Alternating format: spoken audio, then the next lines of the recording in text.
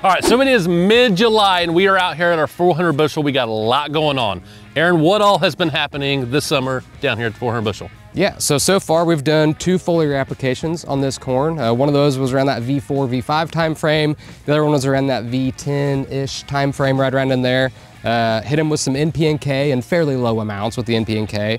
And then zinc, manganese, and boron, get your micronutrients in there. Some sugar, and then lastly a little bit of Nano Pro to try and hopefully get that into the plant just a little bit better.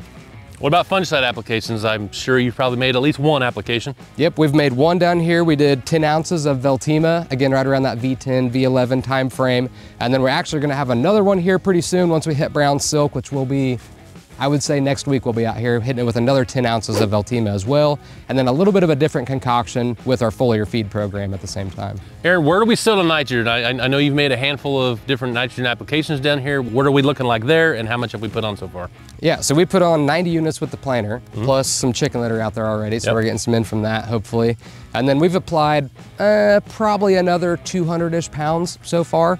We have one more application that we're gonna be doing here probably the next week or two again, but with those 2 applications we did already, it was nitrogen, sulfur, that 5-to-1 ratio, some humic acid, and so that was kind of our concoction for getting that nitrogen out here. We did split the plot this year, so we've got our linear irrigator over there that we did half of the plot with the linear irrigation and try to water that nutrients down from the top. The other half of the plot, we're using our Netafim drip line and trying to fertigate that crop from the bottom up, essentially. So overall, looking at this crop from the outside, it looks really good. What about looking at it from the inside? What's your overall thoughts of our corn crop down here? It's looking really good. I did go in there, didn't see much disease, so that's good. The only problem is we do have a little bit of varmint damage, I guess you could say. I've seen you guys had the electric fence up. Yeah, we do. Unfortunately, we deal with some raccoons down here. They like to get in there, and we were about a day late on getting the electric fence set up. But other than that, the crop's looking pretty darn good in here.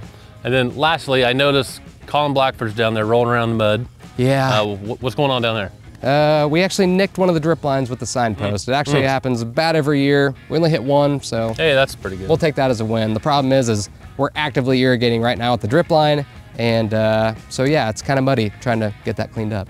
Well, Aaron, it looks like this corn crop is really off to the races and we can see that finish line coming here this fall. Stay tuned to find out more as we go on through this growing season.